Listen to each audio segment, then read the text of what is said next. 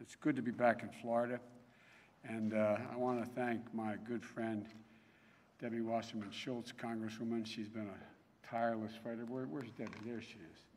Thank you, Debbie. You've been a friend a long time, and thank you for all the encouragement. And Toby, I also want to thank you. Toby moved from a high rent district in Brooklyn. That's the highest rent district in America right now these days. How are you, man? Good to see you. And I want to thank you for that kind introduction. And it's wonderful to be here with all of you to hear the stories, talk about how we're going to get through these tough times and difficult times. Today's story is a familiar one here in South Florida. We're all living some version of it right now, with some of the most important parts of our lives being put on hold.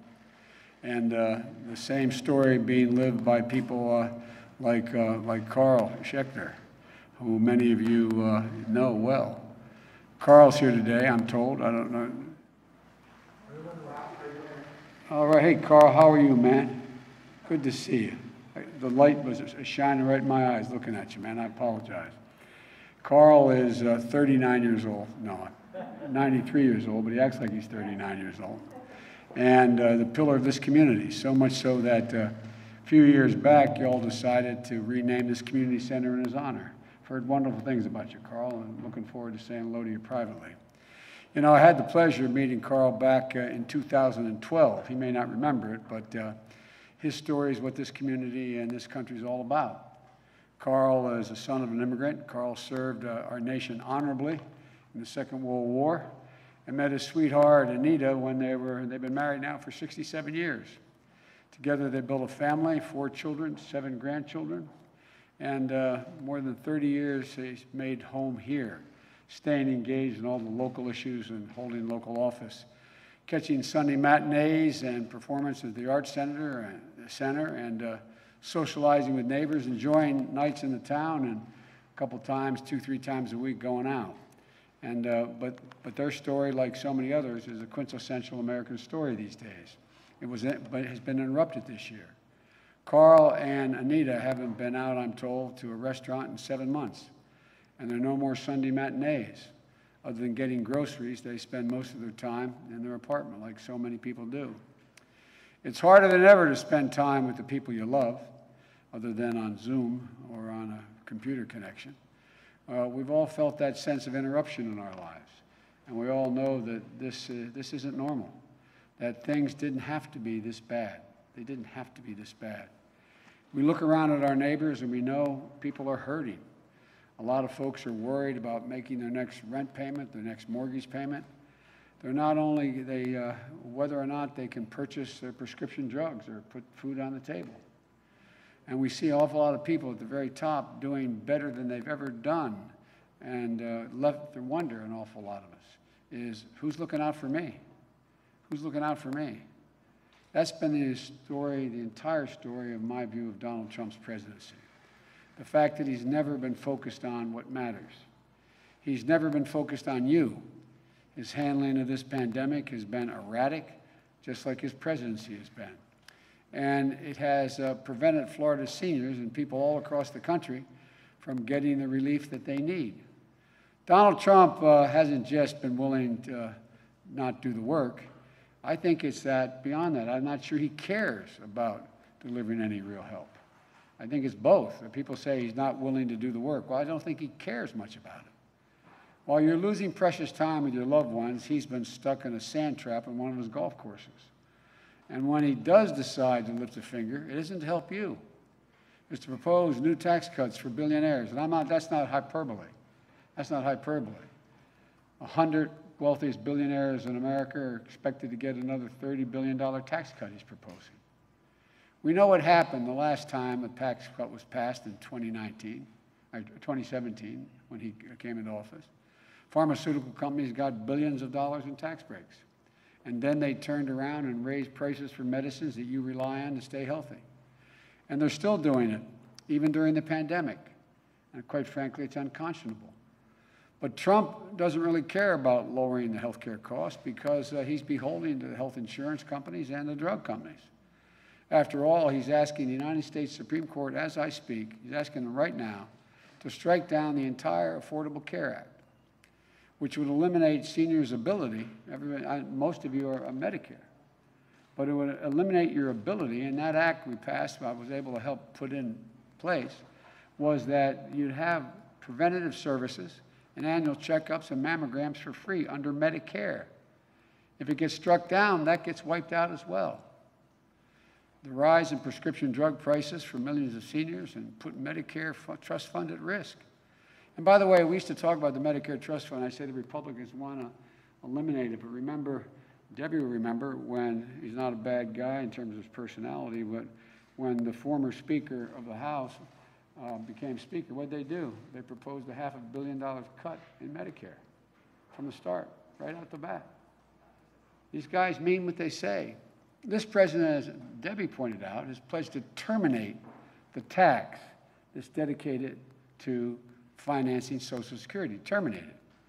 A Social Security actuary, not Joe Biden or a liberal think tank or a newspaper, the actuary at the Social Security says that would bankrupt Social Security in just a few years, putting those monthly checks for tens of millions of seniors, what they rely on, and many of them, the only thing they rely on, at risk. All this president knows how to do is play games with people's lives and families' futures.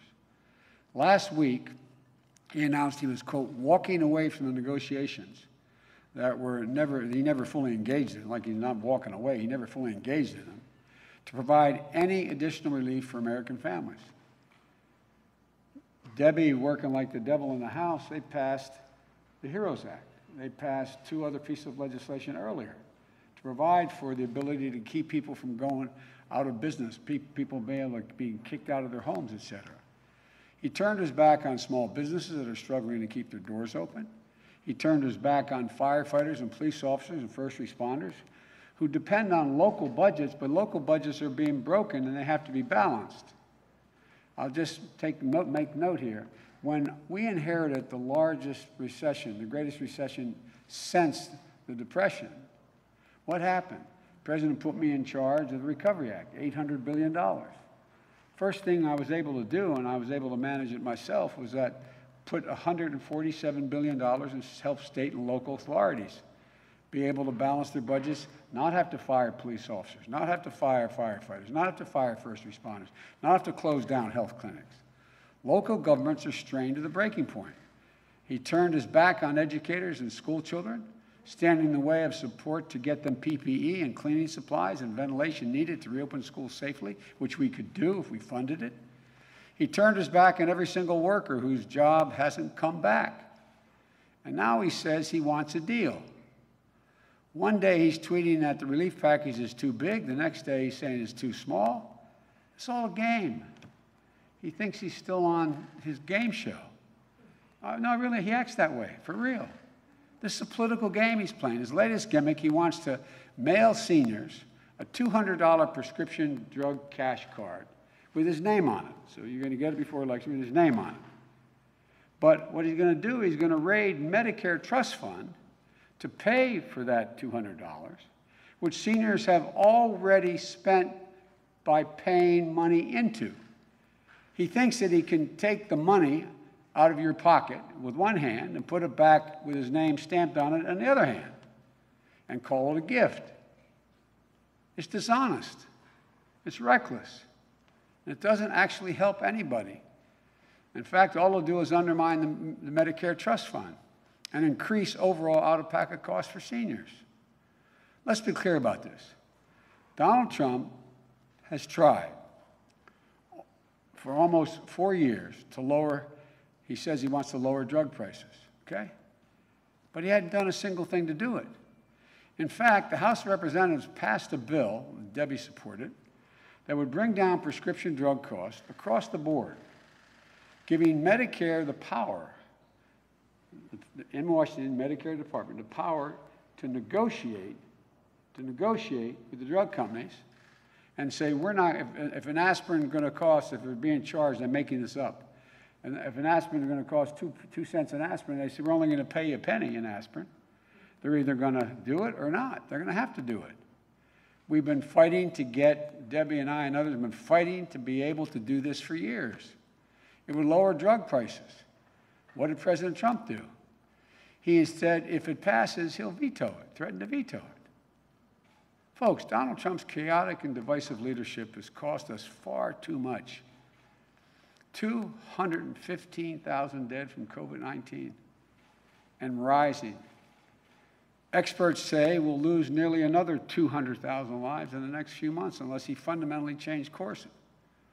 You know, I prayed for his recovery when he got COVID.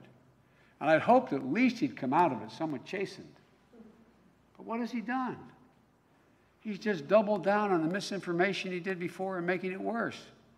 So many lives have been lost unnecessarily because this president cares more about the stock market than he does about, well-being of seniors. One day before we crossed the threshold of 200,000 deaths, you may recall this, the president was at a campaign rally, and he insisted that the virus was, and I quote, affects virtually nobody, quote, just elderly people with heart and other problems. Nobody. Think about that. Who was he talking about when he said it affects virtually nobody? He was talking about America's seniors. He was talking about you. He was talking about my family. You've worked hard your whole life, contributing to society, building the family, building the country, serving America. You deserve security. You deserve respect and peace of mind. But you're not getting it. And by the way, if this wasn't so bizarre, you'd think, if I tried to make a movie talking about something like this in America, you'd think I was making it up. Because Donald Trump, it's simple. Not a joke. You're expendable. You're forgettable. You're virtually nobody. That's how he sees the seniors. That's how he sees you. It's no surprise. This is the same man who looks at Americans who put their lives on the line like you did, sir, and many others maybe in this room, for our nation, and calls them losers and suckers. I carry this card with me every day for the last 15 years. And the back, it's my schedule. In the back of the schedule, I have a black box. It says Daily Troop Update. The number of troops who've died in Iraq and Afghanistan, 6,924. Not roughly 6,900, 924, because every one of these fallen angels left a family behind, deserves to be remembered. Every one. U.S. troops wounded in Iraq and Afghanistan. 53,000 as of today, 194. Everyone. We've only one sacred obligation in America: to care for those we send to war and equip them. When they come home, take care of them and their families. And what did he say? Losers. My son volunteered to go to Iraq for a year. Before that, he had been in Kosovo for 8 months. Best of my knowledge, the only foreigner has a war monument and a major highway in that country named after him for his contributions to helping them set up their criminal justice system. Then he volunteered to go to Iraq as Attorney General for a year. My son was not a loser. And all those who left behind, he's passed away, but all those left behind, they were heroes. They were patriots. I imagine that's one of the reasons why 6 4-star generals and a whole lot of others have endorsed me who used to work for him. Because they know where his heart isn't. That's how he sees us. That's the attitude he's brought toward this whole crisis. This is the same man, you may remember, when he was told we were averaging 1,000 lives lost per day. Remember what he said? He said, "It is what it is." Such concern and empathy. It is what it is. Well, it is what it is because he is who he is. That's what is what it is. This president, as Debbie referenced, back in January, when he was being briefed by the intelligence community, he said, "I never read the briefing, didn't know it was in it, didn't have time." Well, decide because ego moved him to try to convince a famous journalist to write something good about him. What happened? Bob Woodward interviewed him. He acknowledged that he knew it was a dangerous and highly communicable disease, but he did nothing. He didn't do a thing. He didn't tell you. He didn't tell any American. Why? He told Woodward on tape, told Bob Woodward he didn't want to panic the American public. Americans don't panic. Trump panics. His reckless personal conduct since his diagnosis is unconscionable. The longer Donald Trump is president, the more reckless he seems to get. Thank God we only have 3 weeks left to go. Dr. Fauci, most respected doc in the country on these issues, referred to the president's announcement on the Supreme Court in the Rose Garden using the White House as a backdrop for political events. He said it was a super spreader event. And how is Trump responding? He's running a national ad quoting Dr. Fauci out of context. Fauci had said way back in March, referring to public health officials across the nation, he said, quote, "I can't imagine anybody could be doing more," end of quote, meaning public health officials. Yet the Trump campaign, which is not unusual because I've had a piece of it, Trump campaign has deliberately lied.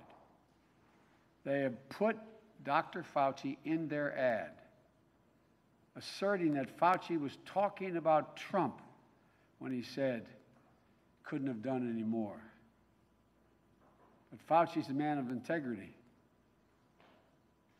After that ad came out saying, he said, "I did not give permission to use that quote, and I wasn't referring to the president."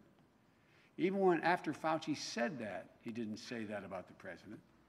The Trump ad campaign said they were going to continue to use the ad, knowing it was a lie. Can any of you ever remember anything like that in a presidential campaign with a mainstream candidate?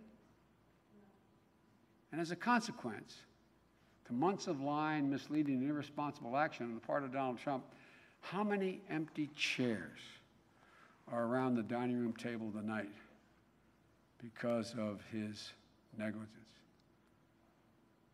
How many people's hearts are broken? How many people have trouble going to sleep at night because they can't just reach over and touch?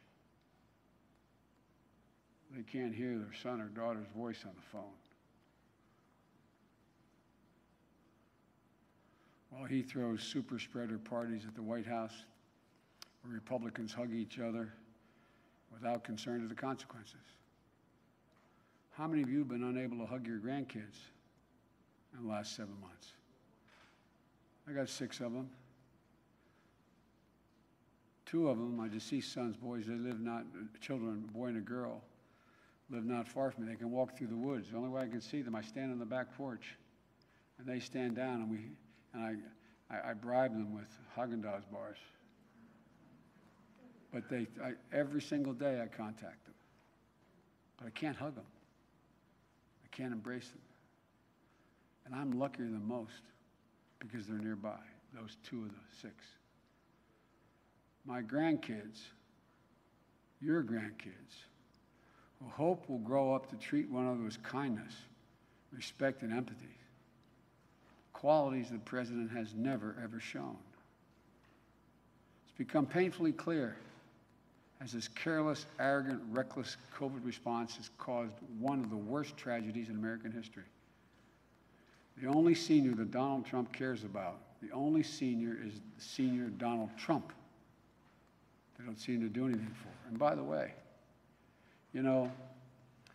minority communities are getting particularly hit by this. You realize as of about a month ago, on a percentage basis, 1 in 1,000 African Americans in all of America have died. And the estimate is by the end of this year, 1 in 500 African Americans in America will die. 1 in 500.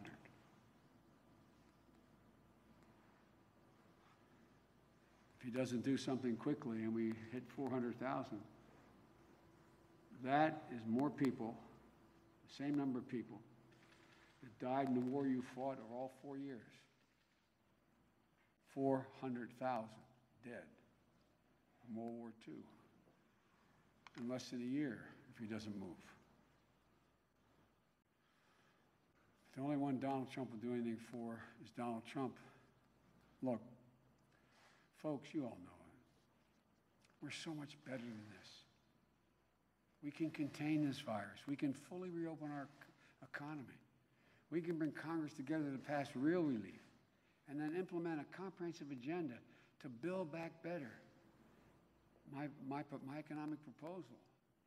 And by the way, it's not a liberal think tank or a Democratic think tank that says this. An independent analysis put out by Moody's, a Wall Street firm, projects that my economic plan will create 18.6 million good-paying jobs between now and the end of the first term. 7 million more jobs than the president's plan, and create $1 trillion more in economic growth than the president's plan. It's solid, it's real. Here's how my plan works. I'm not going to raise taxes on a single solitary American making less than $400,000 a year. We won't pay a penny more, it's a guarantee. But I'm going to ask big corporations and the wealthy to begin to pay their fair share to straighten out the tax structure. That money will allow us to invest in working people. I carry with me, I don't know if I have it with me now. I don't. A card that lists all of what is in the tax code. We went ahead, the president's tax plan, Barack and I were suggesting we reduce corporate tax from 35% to 28%. That was the consensus. He reduced it to 21%. You know how much that cost? $1.3 trillion. We just take it back up to 28%. It'll generate $1.3 trillion more. 91 of the Fortune 500 companies don't pay a penny in tax. Not a single solitary cent. If we made sure there was a minimum tax of 15%, that would add another $400 billion. We're going to take this money and we're going to invest it in working people and a growing middle class and make sure everyone is included in the deal.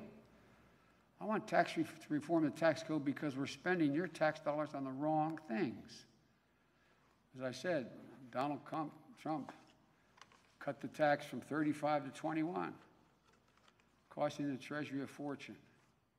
As I said, if we raise it back to 28%, $1.3 trillion will come to the Treasury over the next decade.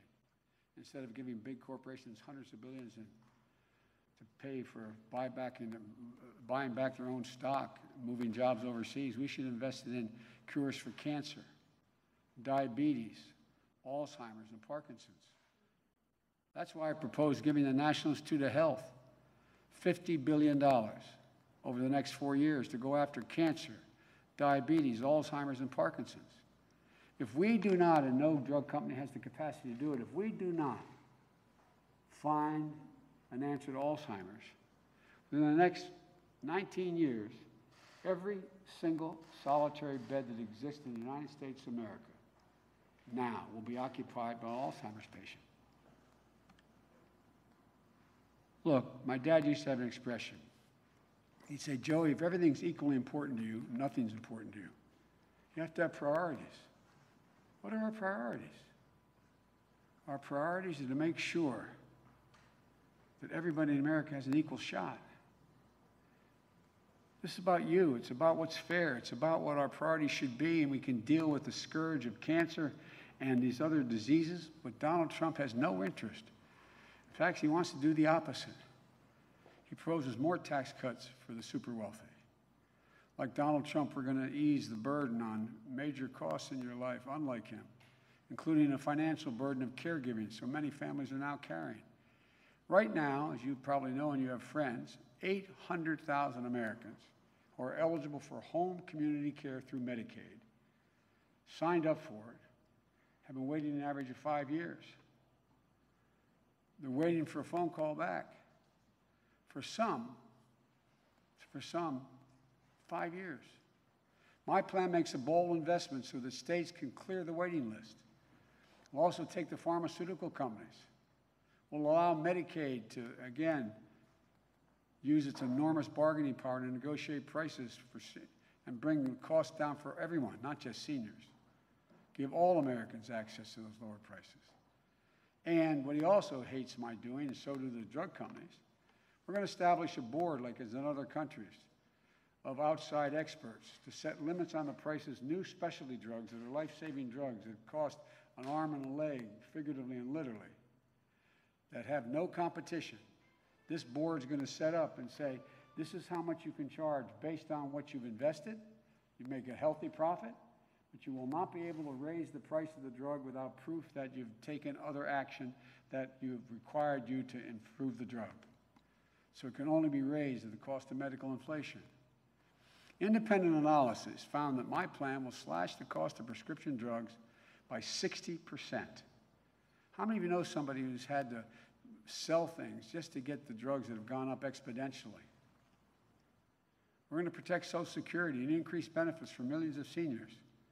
And I'll fight to protect your pensions, including fixing multi-employer pensions so many Floridians earned and deserve. Folks, I guess I should end with this. I'm confident. I know as bad as things are, we say, oh my God, how can it get better? I am absolutely confident we can do this and more. We just have to come together. I'm running as a proud Democrat, but I'm going to govern as an American president. I'm going to work as hard for those who vote against me as those who voted for me. That's the job of a president. A duty to care for everyone. And after all we've been through, all America's accomplished, all the years that we've stood as a beacon to the world, we cannot let ourselves remain divided. But we have to vote. Go to iwillvote.com/FL. You can still request your vote by mail ballot. The deadline's October 24. Request your ballot. If you have it already, mail it or drop it in one of the drop boxes today. Look, I'm tired of us all walking around with our heads down as if there's nothing we can do. This is the United States of America. There's not a single thing beyond our capacity. Nothing we've ever decided to do we've not accomplished when we've done it together. Remember when we were kids, you had to learn about the famous speech John Kennedy made about going to the moon. Everybody remembers different pieces of it. The part I remember, my colleagues used to kid me in the Senate when I was there. When answering the unasked question, why was he doing it? He said, because we refuse to postpone. We refuse to postpone one more day what's within our capacity as Americans to do. There's nothing beyond our capacity. There's no limit to our future. We got to stand up, lift our heads up. The only thing that can tear America apart is America itself. And he's well on the way trying to do that. Everybody knows who Donald Trump is. Let's let them know who we are. Who we are.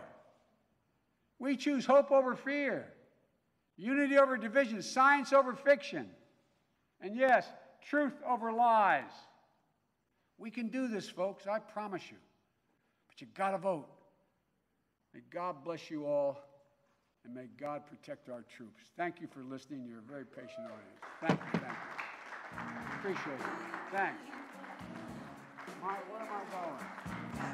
I wish I could shake all your hands. Every time I used to walk out of my grandpa Finnegan's house up in Scranton, Pennsylvania, he'd yell, Joey, keep the faith. And my grandmama, when she was alive, she said, no, Joey, spread it. Let's go spread the faith. Thanks, everybody. Thank you, thank you.